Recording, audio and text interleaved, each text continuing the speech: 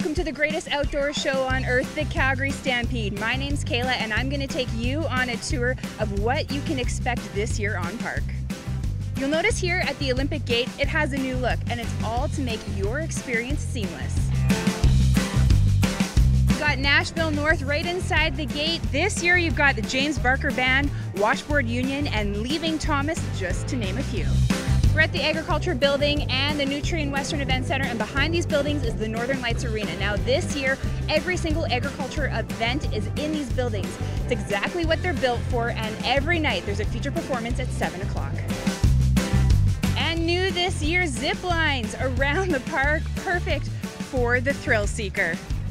Well, here at the grandstand, obviously the rodeo and the GMC Rangeland Derby every single day. But back this year are the very thrilling, exciting relay races, and new this year, ladies side saddle races.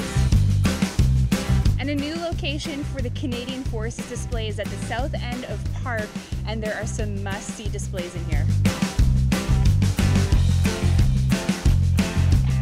Now we end our tour here at the Big Four Roadhouse. There's lots of fun family games inside, a social house on the main floor, delicious food and beverages, and great acts hitting the stage. Stephen Page, Blue Rodeo, and White Horse. That's just the start. We can't wait to see all of you, our community down here, for a great 10 days.